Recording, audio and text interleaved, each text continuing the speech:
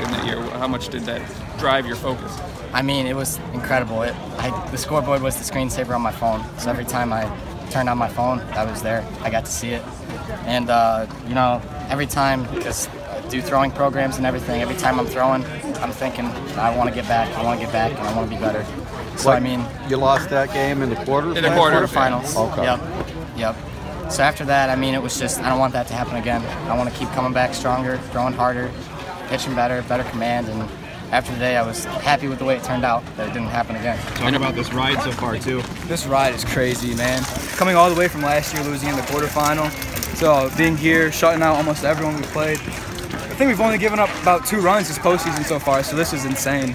First state semifinal win in school history. How special is that? This is insane. Like, we knew we had the talent. We've been working at this all year, so being here is actually, it's just an amazing feeling.